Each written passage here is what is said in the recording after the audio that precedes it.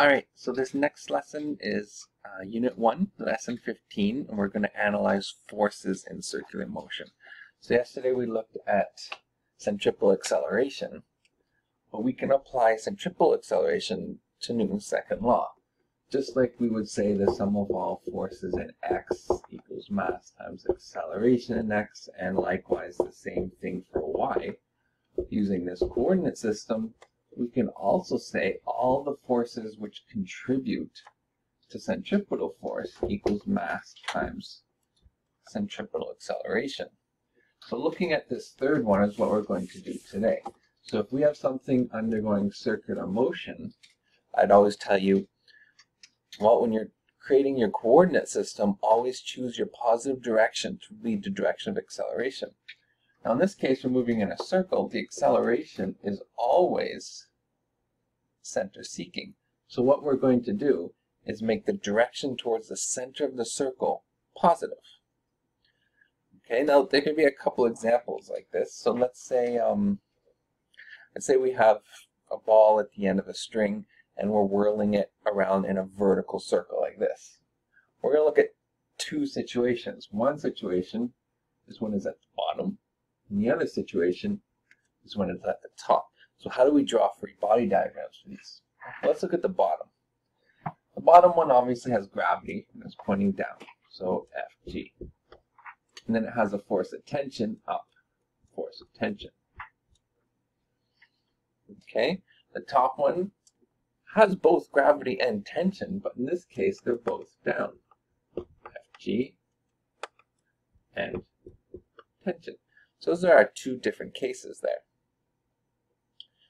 And so, depending on what the problem is, if the problem is analyzing it at the bottom, then we'll draw a free body diagram at the bottom, and our coordinate system will say up is positive.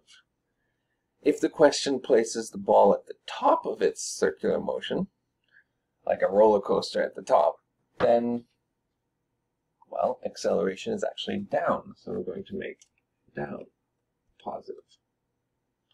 So that's how we're going to choose our coordinate system. Now, this isn't the only coordinate system. Okay? We can choose lots of coordinate systems. And let's say we have the Earth, and we have a satellite around Earth moving around the Earth in circular motion. Okay? At this point, well, I'm going to choose this direction to be positive, because that's the direction of acceleration. Now what forces are acting on it? Well, in this case, only gravity is acting on it, and it's in this direction. Okay, that's very, very important. You do not write centripetal force on a free body diagram, because centripetal force, just like those three equations I wrote, one for x, one for y, and one for centripetal force, it's a net force. Okay, go back to the example of the ball on a string. Okay? Where we have tension up and gravity down. Centripetal force is a sum of those forces. Both those forces contribute to centripetal force. Okay, obviously tension is contributing in a positive way and gravity in a negative way in this case, but they still both contribute. So you should never draw centripetal force on a free body diagram because it's a net force, which is a sum of the forces that you do draw on a free body diagram. Okay, let's go over a couple of other examples. Let's say you had a car on a road going in a horizontal circle, and then the road is flat. Okay, so here's your road, here's your car, okay? It's actually going in and out like this. So here are the red tail lights. So we're looking at the car from behind. Alright, so if it's going in and out like this, this would be our positive direction, because that's the direction of acceleration towards the center of the circle. Now what force is actually, forces actually contributing to that?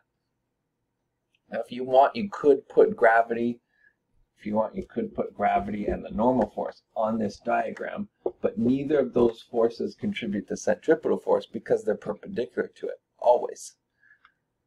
In this case, we actually have static friction. So the tires are on the road. We talked about this before. And they're not sliding on the road. I mean, if you go in a circle too fast, then you will lose control and you will slide off on a tangent, in which case then it's kinetic friction.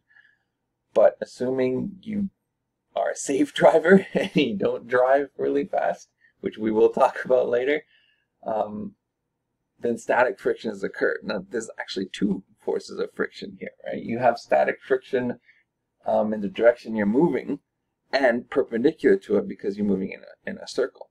So you have two directions of friction in this case. Okay, but I'm not going to write the other one. It would actually be into the board. And it's also perpendicular to this one. So this is the only one I really care about right now. It's the only force contributing to centripetal force. Now what would happen if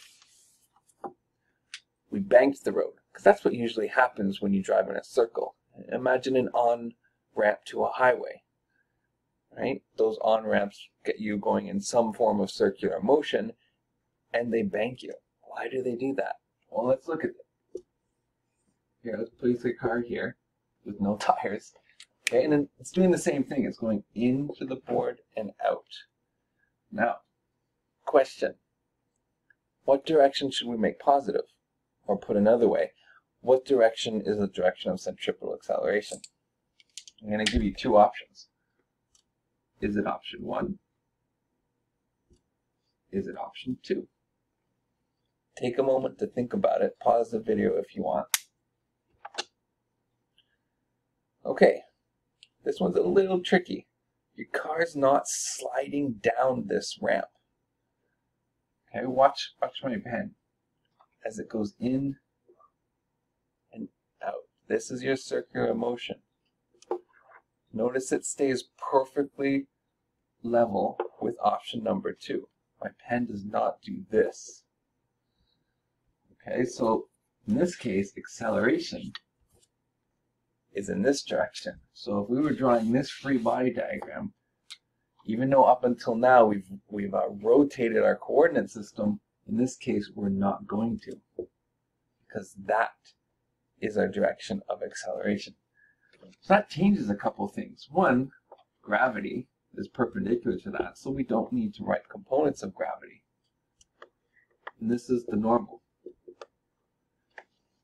And I'm actually going to say this is a frictionless surface. If it's a frictionless surface, can you still go in a circle? The answer is yes, if you're going the right speed.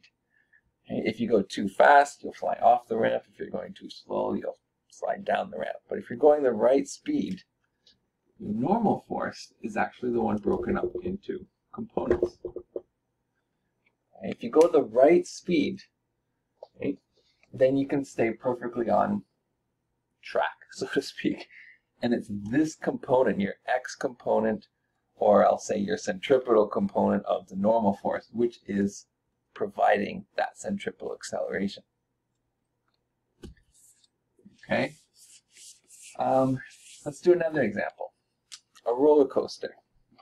Say you have a roller coaster, and we go in a loop, so in the loop and then out of the loop.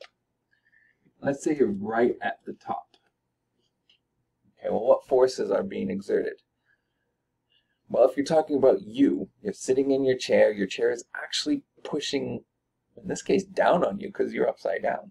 So we have a normal force in this direction. And then, of course, we also have gravity in this direction. There's actually no upward force there. So what keeps you up there? Now, on modern roller coasters, you would have a lot of safety devices that would lock you in place.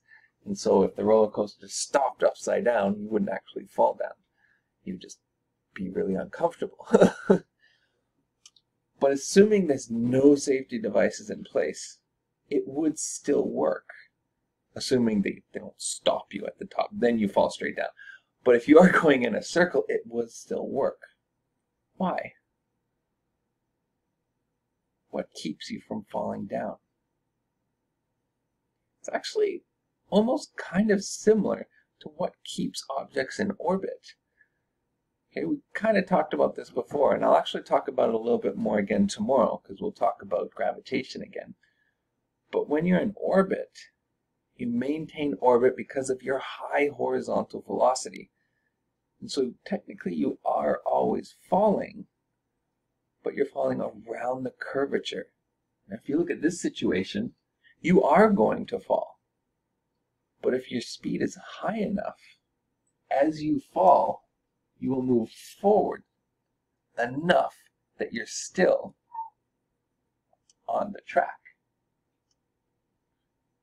Right? And the track is always going to push you inwards in the direction of centripetal acceleration.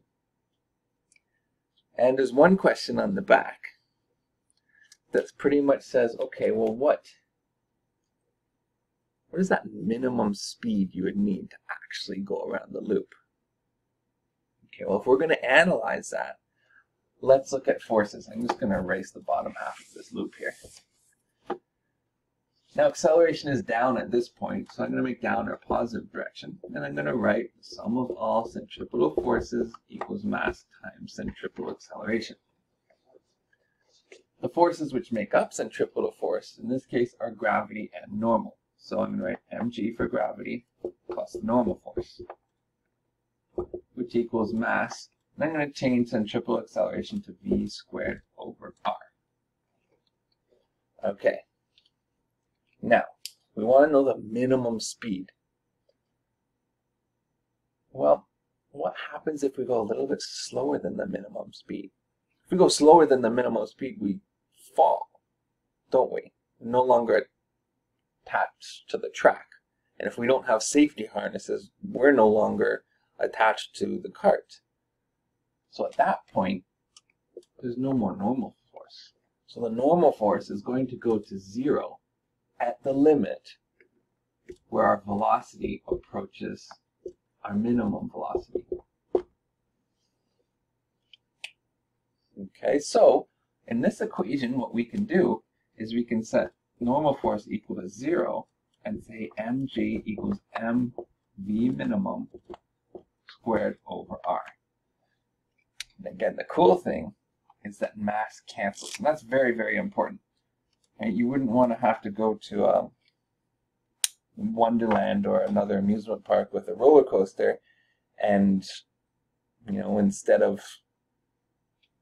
your attendants, instead of saying, do we have a group of 2 or a group of 3, they start saying, do we have someone who weighs at least 90 kilograms, please? We need the cart to make sure it goes around the loop. That'd be terrifying if you heard somebody say that. Yeah, I certainly wouldn't get on. Okay, but that's not the case, because if we look at it, the minimum velocity is just related to gravity, which if we're building a roller coaster on the Earth, we can't control that, and the radius of the loop.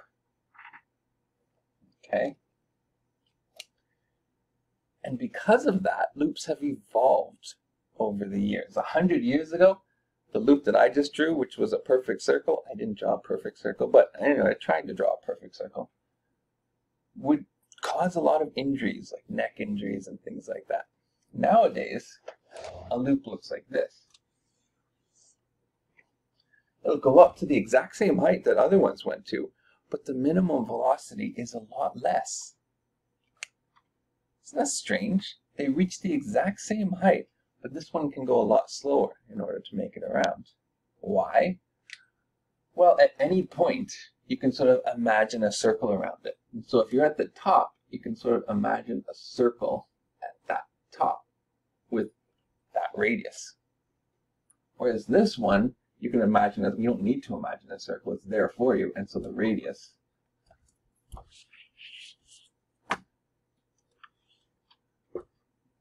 with that radius. I'm going to make this a big capital R. So this one, even though they're at the same height, has a much bigger radius. A much bigger radius means a much larger minimum velocity required. Much larger velocity to make it around the loop makes for some problems. Okay, so this is called a clothoid loop, and it's the only loop that you'll see now in amusement parks because it's a lot safer. Okay, Now this strategy for solving problems is what we're going to use to solve the 4 problems on the back. I made another video where I actually go through each problem. It's a whiteboard animation video. Try it yourself first, right? And then watch the other video. Okay, and our next lesson will be the last lesson for this unit, and we're going to go over universal gravitation.